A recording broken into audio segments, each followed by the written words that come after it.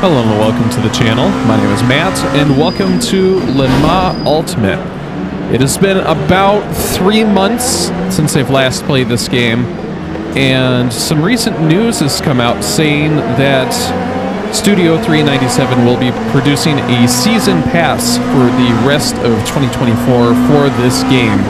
And first and foremost, the first part of that season pass will be releasing in only a couple of days here on July 23rd, and that will include Imola, the Lamborghini SC63, and the Peugeot, the 2024 Peugeot 9X8. Unfortunately, this is the one with the rear wing.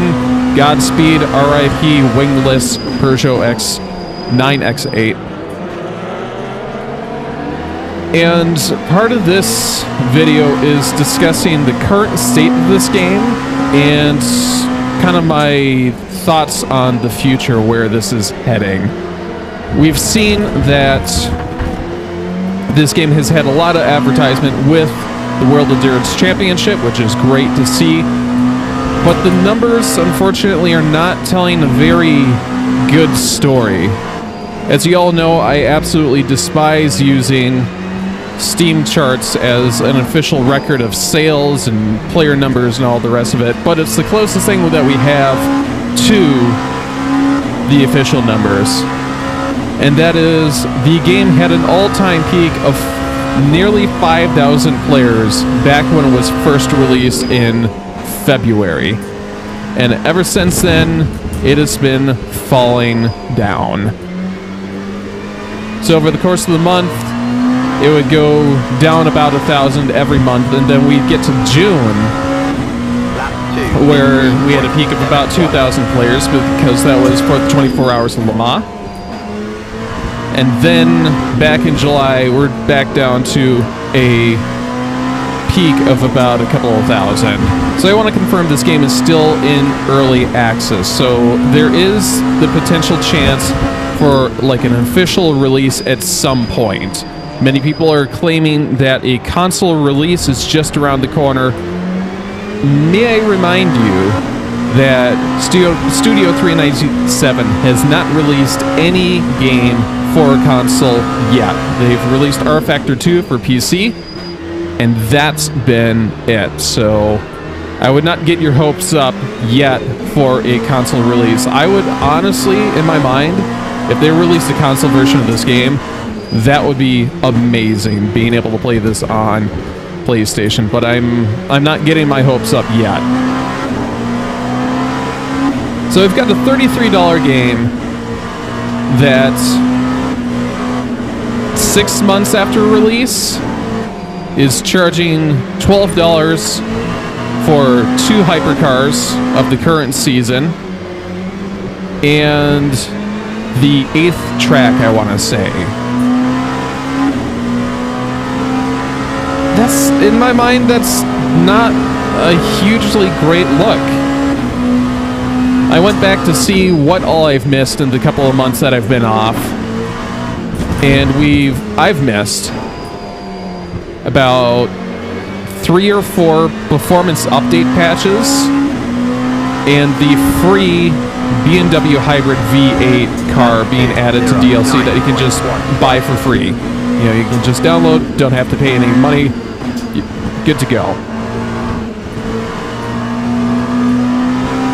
I know the devs behind Studio 397 are working tirelessly, and in this time frame, I haven't heard any negative news about motorsport games as a whole, which in my mind is actually good, because the more you can keep your parent company out of the headlines, the better it goes for, you know, developing the game that you're in. Just morale is a little bit better. I guess the point of this video is me kind of saying I'm a bit disappointed, because I was getting the feeling that this game would have turned out a little bit differently.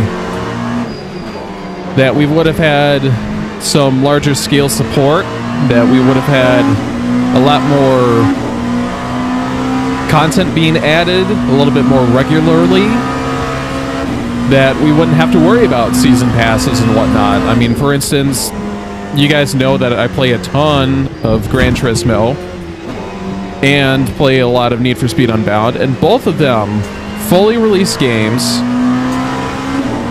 do have DLC you can buy. Gran Turismo 7 a little bit less, but have had numerous free updates. Of course, the scale of the operations for both EA, Polyphony, and Studio 397 could not be any more different. But it's just really interesting to see the difference between all these studios and their different levels of monetization and their different levels of updates. And for all the past 5 months or so that this game has been out,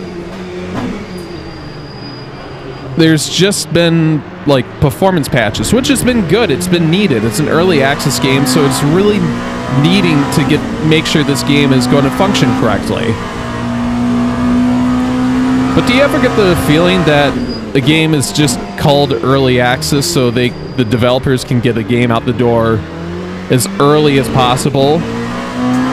And to just say, well, it's just an early access, we'll finish the game later, and then they just don't?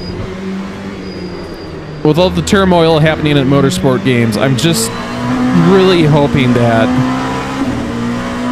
Studio 397 turns a corner and more sales come through, or that these season passes are positively received. But if you take a look at Steam, all-time reviews is about 75% positive, and recent reviews are mixed. I think I saw it was like 68% or thereabouts. So with all that being said, it just doesn't seem like it's boding very well at the moment. The one thing that I will have to say is that Studio 397 is doing a fantastic job of being very open for communication.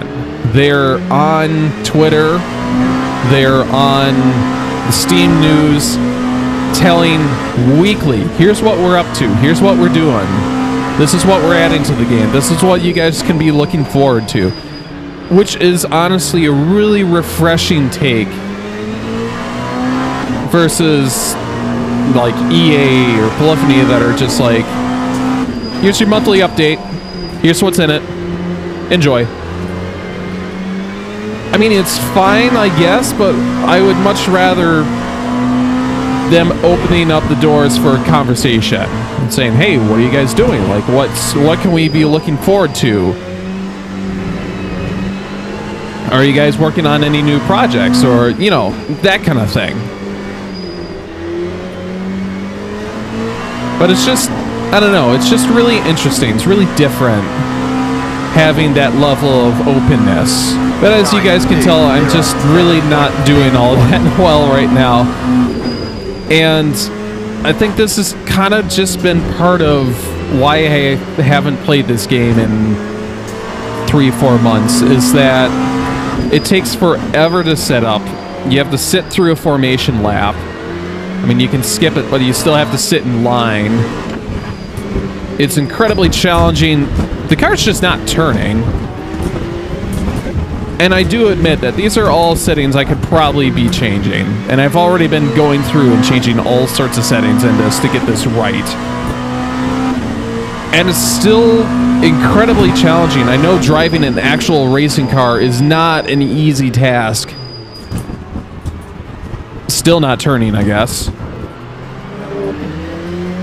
But the difference between this game and, for instance, like Gran Turismo 7, where you can just set up a lobby, get your settings right, get a car right, do some extensive tuning of said car. Unbelievable. But there again, this is coming from the developers of R-Factor 2, who are much more of the PC mindset where every single item has to be tuned and configured and... Alright, this is just pathetic. So that all being said, I want to open up the conversation to you guys and ask, what are your all thoughts of the idea of the Season Pass? In my mind, as... I'm not going to say scummy, but as weird as the monetization is, to have 4 $12 packs on a $33 early access game. I understand Studio 397 is in desperate need of funding, and with everything going on at Motorsport Games, they need every little help that they can get. But let me know if you guys are still playing it, or if you guys like that idea of the monetization that they've got going on, or would you rather have that you can just buy each new hypercar for $3 or buy a new track for $5? Again, let me all know in the comment section down below. If you've enjoyed this content, make sure to like, comment, and subscribe. And I hope this game does not go the way of this race, where it's just a struggle from start to beginning until it has an unceremonious exit. So again, Studio 397, I hope that you guys continue working on this game. I hope that you guys continue updating it and continue patches and everything here. Maybe even a console release one day. I think that would be a huge way to open up this game to a lot of players. So again, let me all know what you guys are thinking in the comment section down below. Thanks so much for watching. Hope you guys have a great day today. Take care. Bye.